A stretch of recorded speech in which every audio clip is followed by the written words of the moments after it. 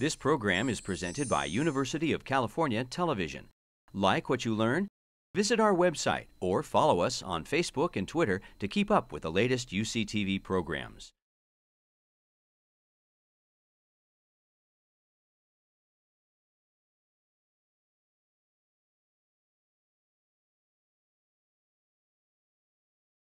Good afternoon and welcome to the next panel, A tablet. which dangerously in this postprandial environment is on understanding and measuring what works. This is a panel on data and data use. My name is George Rutherford. I'm a professor of epidemiology here at UCSF and have had the great pleasure of working with Jaime, Haile, Richard, and all the rest for more than a decade now. So I just thought I'd start off, since Richard gave this long, eloquent introduction, and at risk of him thinking I'm mocking his English background. In 1611, King James I granted a charter to the worshipful company of parish clerks, probably clerks, that imposed a duty to reporting all burials in the city of London. While there was some underreporting, Roman Catholics and English dissenters were excluded, for instance. These reports, termed the Bills of Mortality, provided cause of death statistics for the City of London and its environs until the system was replaced in 1836 by the Births and Death Registration Act, which established a civil registration system for births, marriages, and deaths, replacing the increasingly dysfunctional parochial, meaning parish-based, registration system. In the United States, early laws in Virginia and the Massachusetts colonies also required registrations of birth, deaths, and marriages. It was not until 1933, however, that all U.S. states had established systems for registering all live births and deaths. It's these systems that provide us with the vital statistics we know today. Unfortunately, not all countries have robust systems of civil registration, leading us to have to extrapolate. Somewhat later, reporting of communicable diseases became an important adjunct to public health programs. California, for instance, was the second state behind Massachusetts, for those of you who are wondering, to enact communicable disease reporting laws in 1871.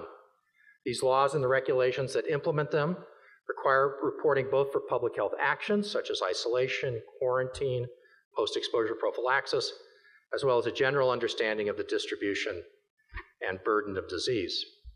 However, there are few parallel systems for understanding non-communicable disease morbidity and comparing and contrasting the burden of individual diseases over time and between countries.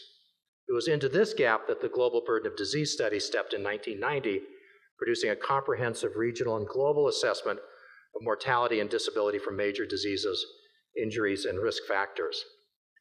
The development of the Disability Adjusted Life Year, or DALY, was in particular a valuable tool to come out of the process and gave a standard metric by which not only the burden of disease could be measured across countries, but also through the Disease Control Priority Project across different interventions.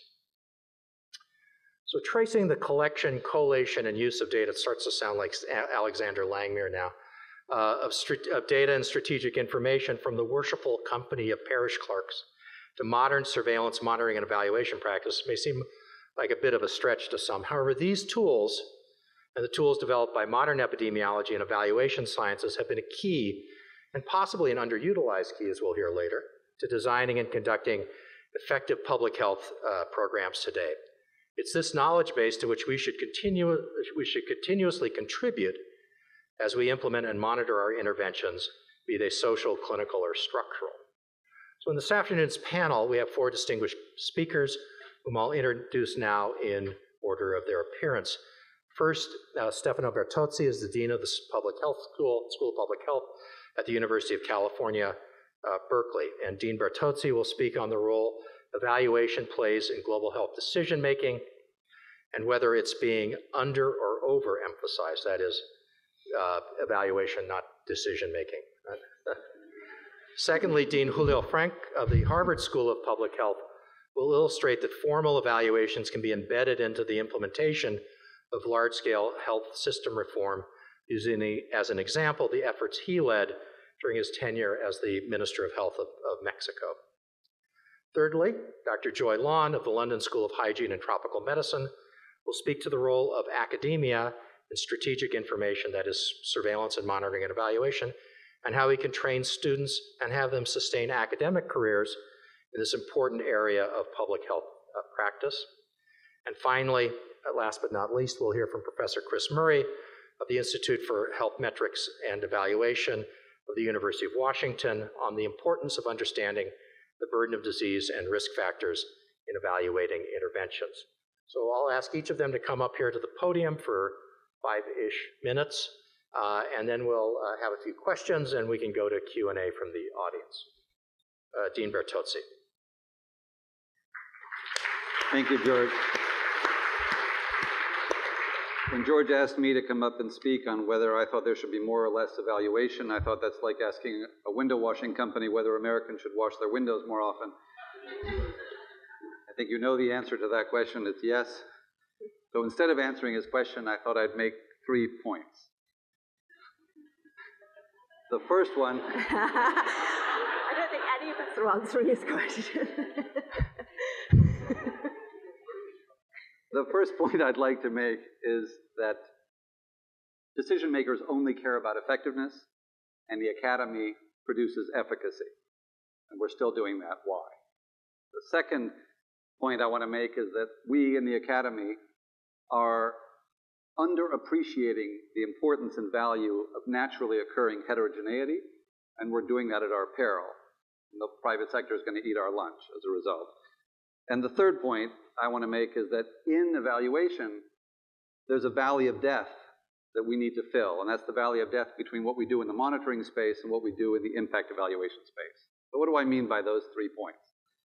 The first one, I find it fascinating that in public health and in much of medicine, we focus on efficacy trials, which produce results which are useless largely to decision makers trying to decide whether to do something or not do something.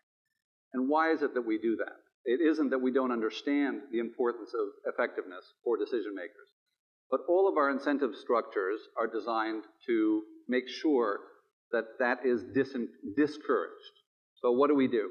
We make it harder to fund effectiveness trials and efficacy trials. We make it harder to publish them. And we make it harder to publish them because it's harder to get a 95% certain result in an effectiveness trial than it is in an efficacy trial. And we also say that, well, the FDA doesn't pay enough attention or other agencies don't pay enough attention to results that are effectiveness results. But what I find surprising is that we impose those constraints on ourselves because we, the academy, determine what NIH study sections choose to fund, and we, the academy, determine which articles are published in our most prestigious journals, and we in the academy determine what are our criteria for advancement. And what I think is interesting, now that I sit on the Letters and Sciences campus, is that if you look at the departments of economics, sociology, political science, they are rewarded for tackling messy real-world situations and dealing with messy data and extracting the best they can from it. We, on the other hand, in public health, have chosen to adopt the biomedical model coming from the laboratory, where we do everything we can to perfectly control everything except that which we are experimenting with, right? And imagine the private sector, imagine Tide detergent is going to launch a new detergent. So they're going to do their marketing research among, let's say, 24 to 25-year-old women in Des Moines of Swedish origin, right? And that's really useful for marketing Tide to those women in Des Moines. But it's, useless in Tanzania. And why is it that we discourage that which is important? And I think it's something that I think we need to grapple with. We don't have time to go into what my suggested solutions are. Point number 2. Point number 2, heterogeneity. I find fascinating. I'm going to use an HIV example. We have lots of people in this fabulous institution and elsewhere around the country who are trying to figure out how to get patients who are taking antiretrovirals to be more adherent to their medication. And what do we reward in the academy? We reward the brilliant individual who has a great idea for how he or she can improve adherence, right? Meanwhile, the PEPFAR program in Africa is funding, I don't know, Eric's here, he can tell me, let's say 800 different treatment sites. And we know that some of those do a great job on adherence and other ones don't. So why don't we start by understanding and learning from the creativity and heterogeneity that exists, rather than running out and doing an extensive trial of my Steph's brilliant idea for how to improve adherence. We don't do that because we have incentives in the academy which discourage that, because that's lowbrow research rather than highbrow research, which is hypothesis-driven. Now, there again, the private sector is eating our lunch. Because what is Google doing? What is Facebook doing? What does Walmart do? They all do research. They use incredible databases on all of us, and they do methodologically sophisticated research. And we need to figure out how to pull that into our space. And I just make one observation about that. We have this incredible thing. Why aren't they in our space? Why haven't they already eaten our lunch? Because in this country, we have HIPAA. So we have the key to all the data. They can't have it, right? That doesn't excuse us from learning what they're doing and taking advantage of. We have 12.5 million patients just in the UC system that we have access to their medical records. Kaiser, another 10 million. We have an opportunity to learn from the best and the worst in the system. Final point, and that is the issue of this sort of valley of death, and it relates to the first two. We've been monitoring for a long time. Monitoring means making sure that nobody's stealing the money and making sure that the program as a whole is producing what it's supposed to produce. I don't care whether it's education or health or outreach to the community or whatever. But if we want to maximize performance, that would be like Starbucks going to its board and saying, here's how much money we spent, here's how many cups of coffee we served, right? That's not performance management. Starbucks knows exactly how many coffees are produced in every one of its stores, and they know how much it costs to run that store, right? We don't operate public health or health care like that. We don't know what the efficiency is at the level of where it's managerially relevant, the clinic for HIV care, for example. And we need to learn from the private sector. It's harder for us, but let me just give you and I'll close with an HIV example there too. What do we want to know about whether an HIV clinic is covering its population? We have a good indicator. What is the CD4 count on average of every patient coming into each clinic? Not at the level of the system, at the level of the clinic. The ones that are treating patients with low CD4 counts are not covering their population well. What one indicator could we ask to say, is the clinic successful in treating HIV in its population? Well, what proportion of their patients are virally suppressed? So how is it possible that we don't know for every HIV clinic domestically or internationally that we fund with billions and billions of dollars those two simple statistics? Because those data exist in every one of those clinics, right? And we could use those two simple statistics to know who are the best performers and the worst performers, and then the system will respond by emulating the best ones and learning from them. Thanks very much. Good afternoon. It's a pleasure to be here, and I'd like to thank my friend and colleague, Jaime Sepúlveda, and congratulate him for this extraordinary event. Jaime and I were classmates in medical school, and there was a third classmate of ours, José Luis Bobadilla, and today marks the 18th anniversary of his untimely death. So I thought, given all his contributions to the topic of this panel, that I would like to mention that and honor his memory. We're all here because we all believe in the value of knowledge as the only way we have to produce enlightened social transformation. There are other forces for social transformation, but it's not enlightened. The forces of ignorance, of prejudice, and we think that knowledge actually can lead to enlightened social transformation. So the question is, how do we channel that force? We also talk a lot about health system strengthening, not health system as a reified thing that we can't really understand, but health system as the vehicle for the organized response that every society articulates to its health challenges. Well, the only way we can strengthen health systems is if we use the value of knowledge, and that requires the systematic, conscientious use of good evidence, both to guide the design, the implementation, and then the evaluation of those reform efforts. Reforms should be seen more than anything else as experiments that then need to be documented and evaluated for the benefit of every other initiative, both present and future. And if you think about that, one of our challenges is we have a limited set of countries in the world. So a health reform is a relatively rare event. If we don't have an organized process around the world, then we miss the chance to learn both from successes and, most importantly, from failures, which are probably the most important sources of lessons. But that doesn't happen spontaneously. And my main message today is that every time we undertake large-scale reform of health systems, we need to embed an evaluation component into the design of the reform. Very often, evaluations are an afterthought, and by then it's too late. You don't have baseline measurements, you have complete confusion, and it's the notion of embedded evaluation that I think can be a powerful notion.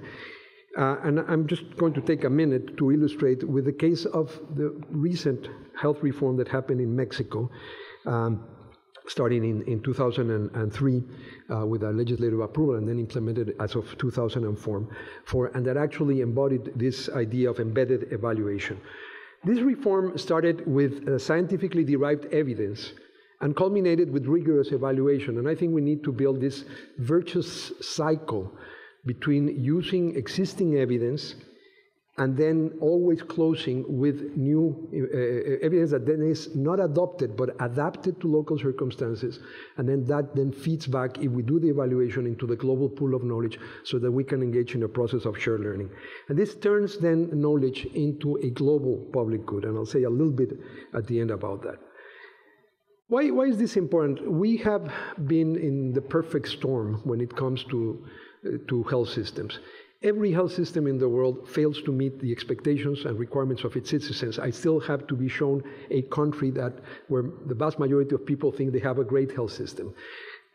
It's almost a universal truth that health systems are consistently failing to meet the expectation and needs of its populations. And we have a perfect storm. We're going through the most complex epidemiological and demographic transition that has shattered all the previous simple ideas about priorities and has created a very mixed picture of double and triple burdens of disease. We're in an era of incredibly fast technological innovation. And we're in an era also of population empowerment. And as Harvey was reminding us in his brilliant opening remarks, the notion of access to those innovations has become embedded in the idea of human rights. So the convergence of all of that has led to countries all over the world to search for better ways of organizing, financing, delivering high-quality healthcare with financial protection for all.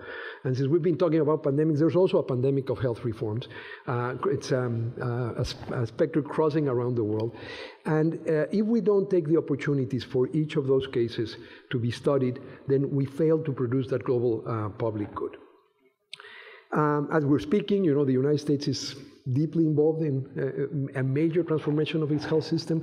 China has culminated the largest expansion of health insurance in human history. And Mexico was part of that movement. And it started with the local application of global public goods, knowledge-related global public goods. Instruments that had been developed in the latter part of the 20th century, like cost-effectiveness analysis, like national health accounts, like burden of disease methods, like income and expenditure surveys. And it was the convergence of those knowledge-related public goods with good local data and a long-term investment in analytical capacity that led to what I have defined as a textbook case of evidence-driven health policy. In Mexico, like in many parts of the world, there was the preconception that we had a publicly funded system, and it was not until we gathered those evidence that it became clear that, contrary to common belief, we actually had a system where the main source of funding was out-of-pocket expenditures that were leading about 4 million families, into bankruptcy in order to deal with an episode of illness, to pay for health care or drugs. So this is a great example of evidence. Evidence, the root of the word, means to make something visible. And very often these elements are invisible, and through good evidence we make the invisible visible. So a topic that was not forget the political agenda, it was not even in the public's consciousness, became visible because of the application of these methodologies. I won't tell the story. That drove a very profound reform that introduced a new public insurance scheme that led to a whole reform to increase by 1 full percentage point of GDP public expenditures in health over a period of 8 years, that developed an explicit set of entitlements, packages of benefits that were very carefully designed based on good evidence, so that there was a package of about 260 interventions, essential interventions, and then a separate 60 high-cost interventions in a separate fund for catastrophic health expenditures, and a story of expansion that culminated or has culminated now in present day with about 54 million people enrolled in this new public insurance scheme called Seguro Popular. There's been more than 100 papers published on this, so I'm not going to describe it, and I believe many people in the audience are familiar. What I like to stress here was the innovation of having embedded evaluation in the design. And here we follow the lead from a prior experience that has also become very well known globally, which was the case of the conditional cash transfer program called Oportunidades, and where, again, thanks to the vision of another dear friend, also unfortunately gone, Jose Gomez de Leon, had this notion of embedding in the design a rigorous controlled evaluation. And what happened here, and I think this is the generalized lesson around the world, is that large-scale reforms, usually both for logistical and financial reasons, have to be introduced or implemented in a phased manner. They cannot be executed all at once. And that creates a window of opportunity, and this was the insight of Dr. Gomez de Leon, a window of opportunity when you can, what he did was to match communities and then randomly allocate communities that would go into the first stage of adoption of this large-scale conditional cash transfer program and communities that would go in the second. And by that random allocation, it was possible not just to document the changes, but to attribute the changes to the intervention itself. And that's that insight that the gradualism of implementation allows you that window to control randomized allocation, to have a strong design. By the way, doing randomization not only does for a very robust design, it also protects the decision of which communities go in and which go second. It protects them from political manipulation, which is what would happen if you didn't have this element of evaluation embedded. So it's both a scientifically rigorous and an ethically very valid way of approaching the problem of gradual implementation, which is the norm. We did exactly the same thing in a very large study that Chris Murray was a part of and led by Gary King and Emanuela Gakiru, and which has been called the largest randomized social trial to date. It was possible to do exactly that idea, use that window of gradual implementation. I won't go into details. This has been extensively documented in the literature. But the results, even at an early measurement after the baseline, show positive results in terms of reaching the poorest, in terms of financial protection, protecting families from catastrophic expenditures. And that leads me to a second message. Interestingly, this exercise that might look to be very technocratic became acquired a huge political value, because in the change of government, the fact that there had been a rigorous evaluation protected the program from the usual temptation of politicians to stop things that are working just because they want to bring new stuff, no matter if that means dismantling things. And that program has now survived 2 changes of government, and I think a big part of that is because evaluation was embedded in the design. It was not just the randomized trial. I think we developed a balanced portfolio between observational and controlled trials. So we didn't get into the debate between the randomistas and the observationalists. But I think it's an example of what I hope we would do the most. I will close by saying that it's not enough to do this country by country. National action is very important, but this really requires collective action. We talk about strengthening national health systems. I think we also need to strengthen the global health system. And I do see a crisis in the lack of funding of knowledge-related global public goods. The crisis with Ebola, as Jaime said this morning, is just a symptom of a much deeper problem, which has been the underfunding of knowledge-related global public goods, the development of methodologies, the development of standards and development of comparative analysis that would allow to produce this process of shared learning. It's unrealistic and inefficient to think that each country undertaking its own reforms will do this on its own. This really is a failure of the global health system that we need to fix. But there's no movement, there's no advocacy for the international global public goods that are knowledge related. I think we need to step up to that, and I hope we can engage more in the discussion. The key then is to fund these public goods and engage in the process of shared learning across countries, because failure here, lack of capacity to learn from previous successes, and especially from previous mistakes, carries the cost of millions of unnecessary deaths. When we do that, we will finally turn knowledge into the most potent force for enlightened social transformation. Thank you very much. Good afternoon, everyone. I'm delighted to be here. I've crossed the world for my first time in San Francisco to spend a day locked up in a room with no windows. The bonus of this room is it's filled with great names of global health past, and I hope great names of global health what's next. How you can distinguish between global health past and global what's next is those who are on Twitter, with the possible exception of Peter Singer, who seems to have crossed both camps. So thank you especially to the three wise men organizing this event, Jaime, Hailey, and Richard. It's really a fantastic event, and a real honor and a credit to you and to what you're doing here. It seems that Sir Richard may now be King James the First, and he is from my current institution, the London School of Hygiene and Tropical Medicine, so we would be very jealous of this fantastic campus that you have here, fantastic space. We have to resort to digging down into our basement to lock up our mosquitoes and insectaries there because we're out of space. I normally get to talk about babies and mothers. I got bumped off the babies and mothers panel into the middle of the data panel. And I suspect I got dropped into the middle of this panel because it seems to be part of what I call a little syndrome of WWM, which is wise white men.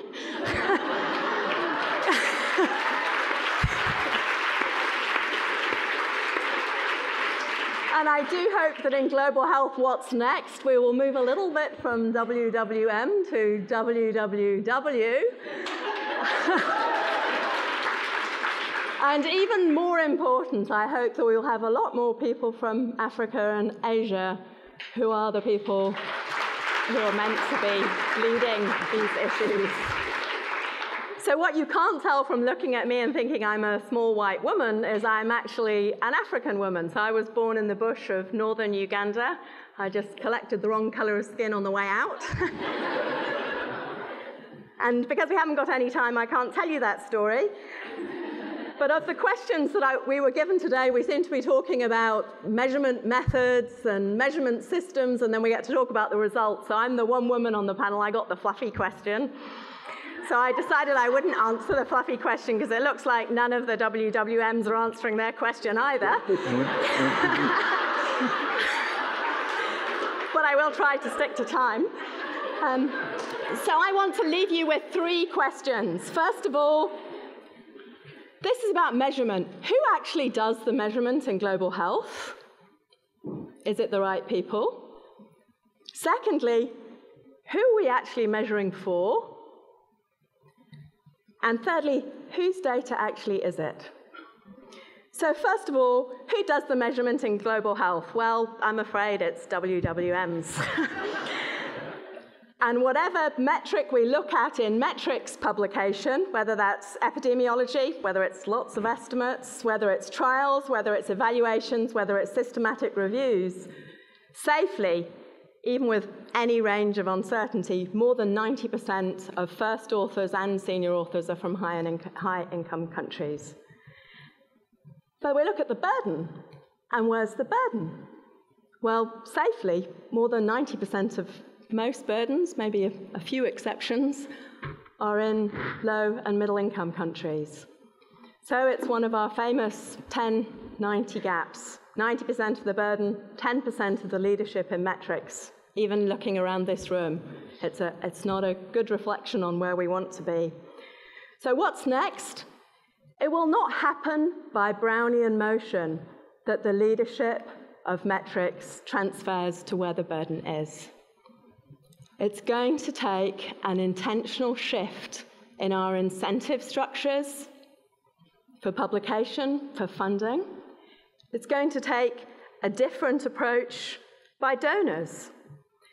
Donors love to fund innovation, but their idea of innovation usually is a new gadget, a new vaccine, something that will address Ebola. But donors do not like to fund PhDs for people from Africa so that they can become metrics leaders. Why is Asia, why is Latin America making faster progress in many ways than Africa? Yes, Africa has a higher burden, 12% of the world's population, more than half of maternal deaths, more than half of child deaths, many other burdens that are heavy on Africa. But it's also because we've said that tertiary education and investing in people skills in Africa is a luxury. It is not. We don't wait until we've sorted the other things out and then invest in higher level leadership in Africa. We need to start doing that so that we can address Ebola, so that we can change things, and so it's changed from there. And yet donors don't want to hear that. And so how will that change? Well, I think the best examples actually come out of Latin America. Brazil, the government invested in 1,000 PhDs for public health capacity.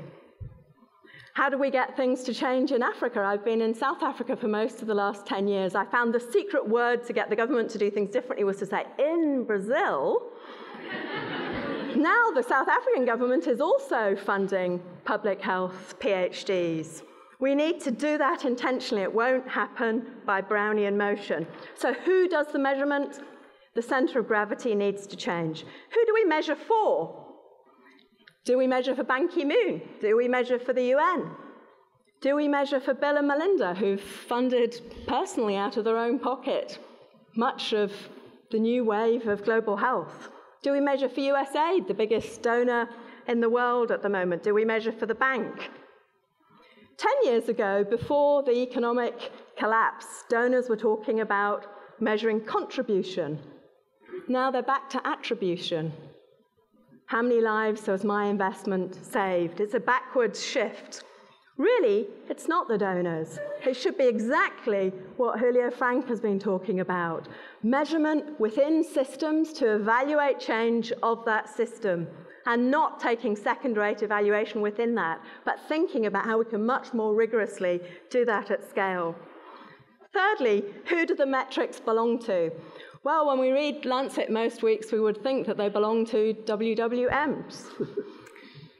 But that would be going back to a neo-colonial era. That's not the case. Do they belong to UN metrics? Well, we've heard about the dearth of investment in the UN. Where are the cavalry from WHO? Where's the leadership in metrics from WHO? It's a sad statement. I don't think there's anybody from WHO at this meeting. Do they belong to countries? Actually, they don't even belong to country governments. They should belong to the families whose mother has died, whose child has died. Each of those metrics about a death should be used to prevent the next death in those communities. Each year, 5.5 million babies enter and leave the world without a birth or a death certificate. Stillbirths, neonatal deaths. They don't count in an era where we measure the human genome. And yet we can't organize ourselves to give a piece of paper to make sure that a birth and a death count. But the world is changing. 3/4 of births are in facilities. Half of births now get a birth certificate. There's a gap there.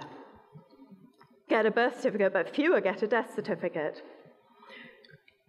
So there is something that we need to do differently. Who does the measurement? If we don't act intentionally, that 90-10 gap will still be here when we get to 2030. We will still be having people measuring in other people's countries, instead of those countries having leaders who have the capacity to measure and lead change. Who do we measure for? We need to shift our measurement to be measuring within the system, so it's actually for that system for change. Who does the data belong to? We have to remember that it's actually about the people who have suffered that burden. That's who it belongs to. It's not for us, it's not for our publication, it's not for our future, it's for a change where it matters most.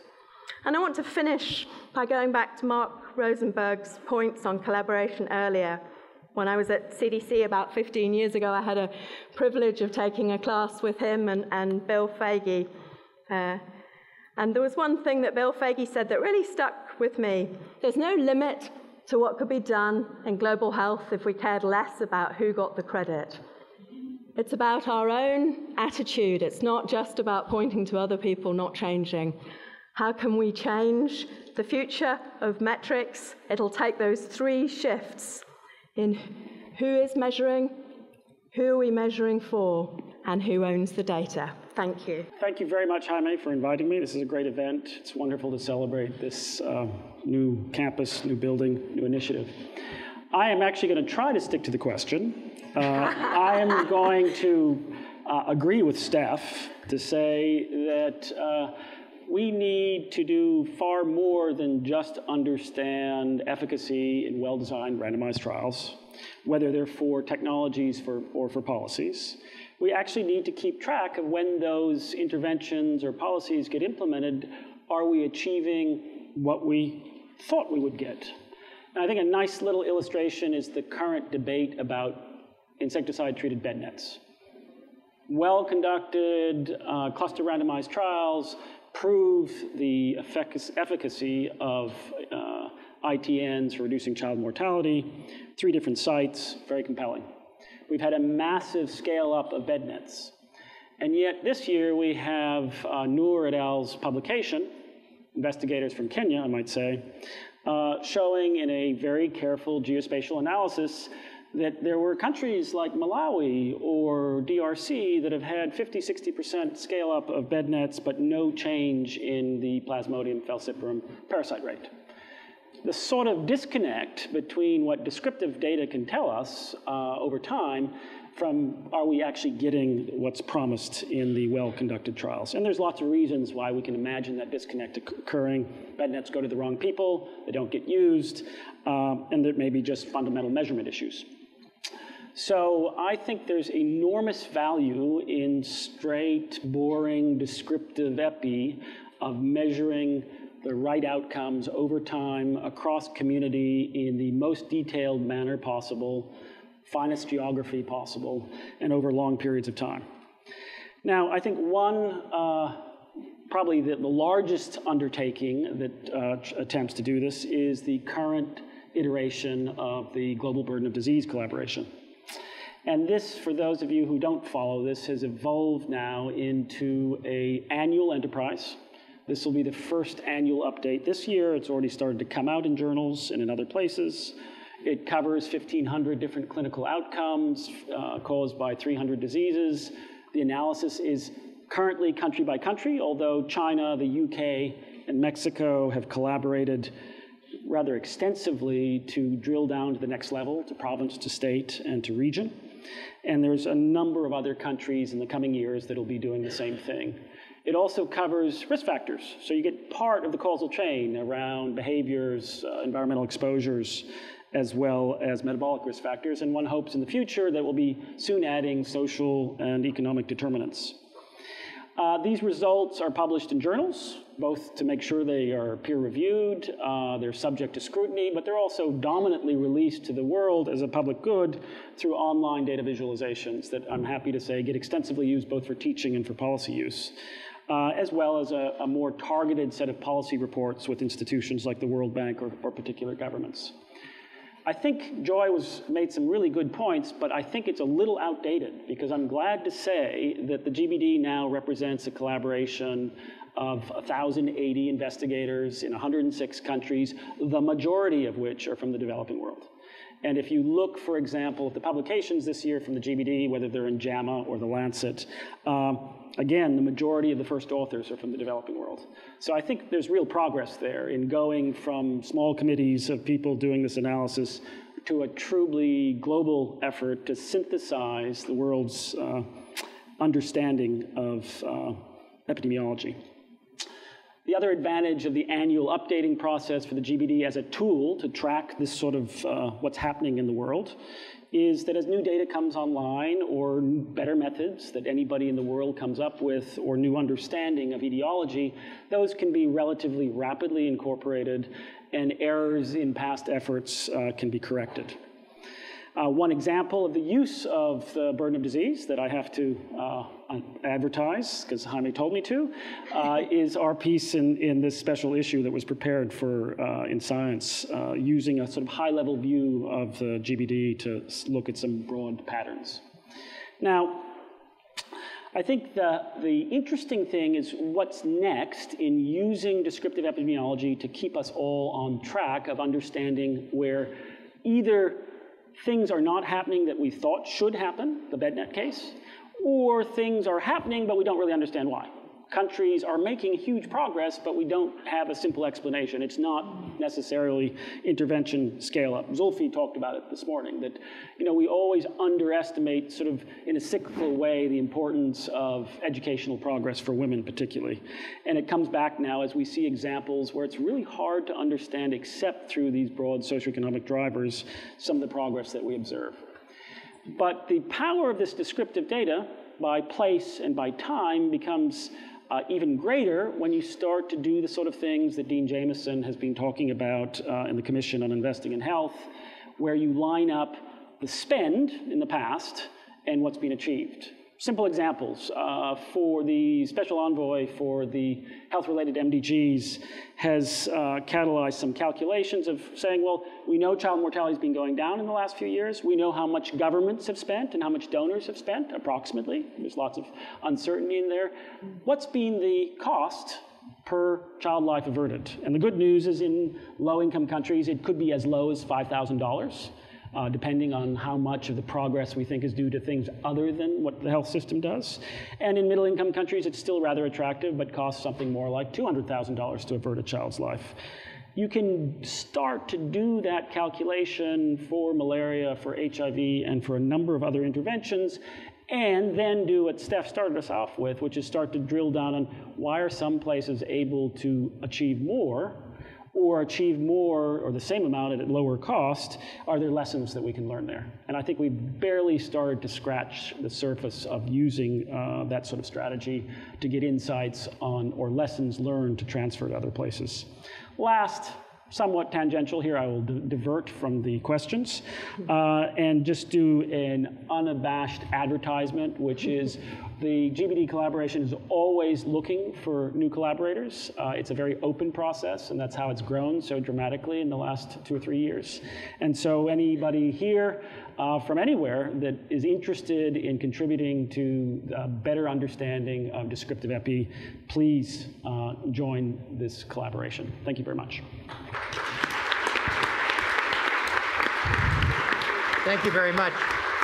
Why don't we open it up to questions while we're waiting for our first volunteers to come up? Could you expand a little bit more on heterogeneity and experiments of nature and trying to capture that better? You might want to turn your microphone on. Perfect. I think that in the healthcare system, just to take an example within this country, we worry a lot about how well we're dealing with diabetes. And we're looking at what are the determinants of good glycemic control. And I think that we at research that I'm aware of at Berkeley and UCSF have looked at the performance of different health plans throughout the state. You can see huge amounts of heterogeneity between the different health plans in the state, and that's already heavily aggregated because that's the result of multiple clinics and hospitals. So just starting with the question of why are Kaiser and the Chinese Community Health Plan so much better than so many other plans in the state? One level below that, we have clinics that are superb in some and others that are not. And it seems to me that to the extent that we start revealing those data so people understand within the system in a way that's not penalizing people, because obviously some people are working with much more difficult populations than others, to the extent that we start doing that, we will naturally improve. And Eric Gooseby, who's here, did that in Mozambique with PEPFAR. And he looked at how the cost variability across clinics per person treated with antiretrovirals was before people knew what it was. A year later, once that heterogeneity was revealed, not only was the mean substantially better, but the variability had shrunk to 1/10 of what it was before that revealing. And I think that it's such a powerful tool that we are just not using. And one reason we're not using it, surprisingly, is that because we still think data are expensive. But they're not expensive anymore. Data are cheap now. So we need to adapt ourselves to the Google world, and we're still operating in the idea that every additional person observed is very expensive. That's not true anymore. Thank you. Questions from the audience? Well, I just want to point out to the students here, Dean Bertozzi's correct use of the Latin plural of datum. Impressive. Hi, I'm Jessie Schomburg. I'm also a student from Touro, and I'm also here with some friends today from Global Physicians Corps. And thanks, Jaime, for inviting me. This is great. Just kidding, I'm not invited. I just got an email. But this is amazing. But actually, Joy, your point to me really hit hard, talking about WWWs and WWMs and whatever, just in general, coming from a Western culture and a university and going to another country. And this summer, we were doing schistosomiasis research in Tanzania.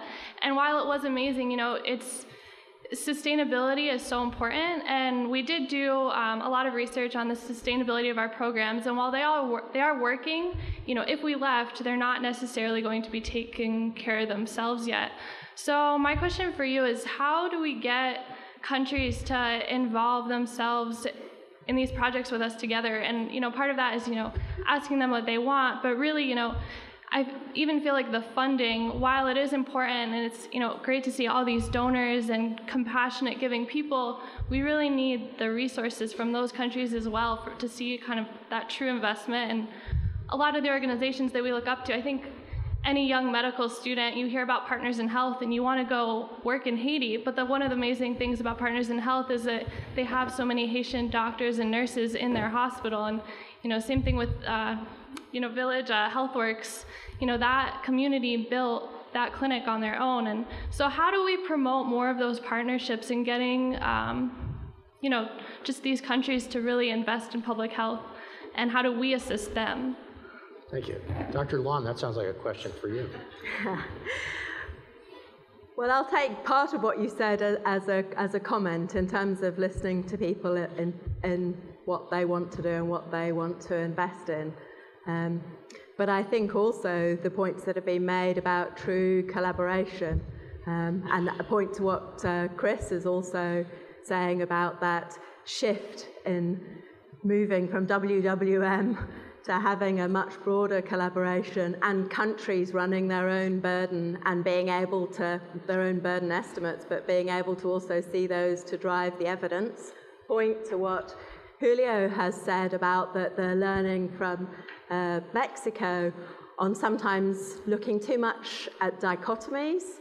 And one of the richest things I think that came out of the learning from the Mexico series was how people tend to bash vertical investments and say you should do horizontal only, but how do we move to the diagonal? And I think that's exactly what you're looking for, that the purely project-based approach versus the purely horizontal approach.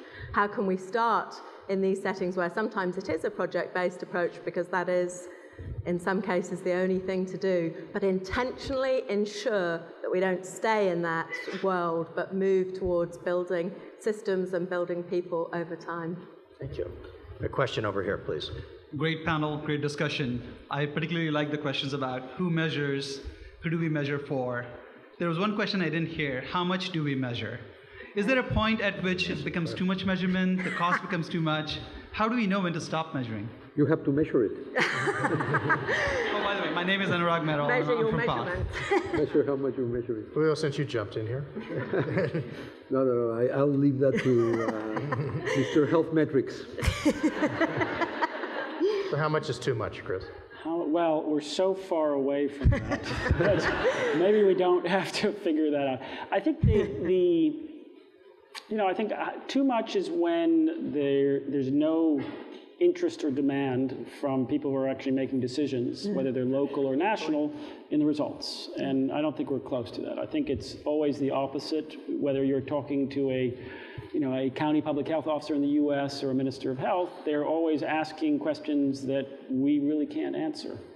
Whether it's about what works, what's the top set of, the best options for them in their particular context. So sadly, we have a ways to go before we have too much. Well, that may or may not be true. Stephanie? Might be too much some places and not I enough other don't places. like it when people expect a single answer to that. I know you don't either. I think it's very similar to the answer of how much should you spend on fundraising. The answer is until you get to the point where it costs you more than it's getting you. So I think in terms of measurement, it's the same kind of thing. The arguments that I made about measurement to improve the performance, you only spend on that until the gains in performance are less than the cost of the measurement. But I agree with Chris, we're so far from that in what we do that we don't have to worry about it for a long time. As they say in anesthesiology, you titrate to effect. Thank you. Please. Hello, everyone. My name is Obieze Nzewa. I think I actually represent the Generation Next because I belong to the 2014-2015 Global Health Class. Everybody? Okay. In addition to that, I'm Nigerian, so I could relate exactly to what one of our presenters was saying when she was saying there is a huge difficulty in getting the knowledge across. There is a wide gap between what is known here and what is known in Africa. And I also strongly believe that it's going to be continually difficult for us to keep giving because resources are finite. We have to get to a point where we need to make Africans or African countries or low-income countries responsible for their own health. And if we don't get to that point, the resources are going to get finished at some point. So I believe that's the challenge, that's where we are. But my question is, how do you go around creating this impact or these interventions in areas where you have governments that are not quite transparent, or you have issues with corruption? That's my question. Thank you. Thank you. Anybody want to talk about problematic governments? Julio does. No, I mean, part of the value of measurement, it's a little bit what I was talking about, the political value. It is a tool of accountability. You cannot even detect those problems if you're not measuring. And, there's a form of corruption that means stealing money, but there's a worse form of corruption, which is launching ineffective programs, squandering scarce resources that have huge opportunity costs, especially in poor countries, but also in rich countries. I mean, the problem in the United States of the magnitude of waste, I mean, the estimates of waste are equivalent to the whole GDP of Great Britain, right? I mean, it's, that's a form of systematic government failure that you don't get to even perceive, let alone correct, if you do not measure. And the value of measurement is that it is a way of casting light into parts of society, social, including governmental operation that otherwise would remain. As I say, evidence means to make visible. And that's the origin, that's the Latin word, it comes from videre, which means to see. And that's the value of getting evidence. It allows you to bring things to be seen. So, as we try to build sustainable democracies, measurement is absolutely critical for accountability. And can I add a quick addendum to that? I think we can't say that's an excuse, because if we use the example of heterogeneity, there are some extremely weak governance countries that have managed to beat MDG 4 and 5. I would highlight Bangladesh, that's very low on Transparency International ranking, and yet has met MDG 4 and 5. So I think more rigorous analysis of how countries where governance is weak have succeeded are very important, particularly for your discussion in Nigeria. Sadly, our final question, please. Hi there. Thank you so much for having me, first of all. I'm part of the class of 2014, And continuing on that bandwagon, first of all, I can't even believe I'm standing talking in front of all you people. And second of all, I find this talk very interesting. I'm a registered nurse from Canada, and I've been very clinically based for most of my profession. And I feel like in this talk, there's a little bit of a disconnect between data and measurement and what actually happens at the clinical level, and how we can connect those two together to achieve these goals that everyone has been talking about. So I'm wondering if you can speak a little bit to that, and at the clinician level or at the program level, and how this information is going to be used to bridge that gap. And if there is a successful program or a successful example that you could use to illustrate that.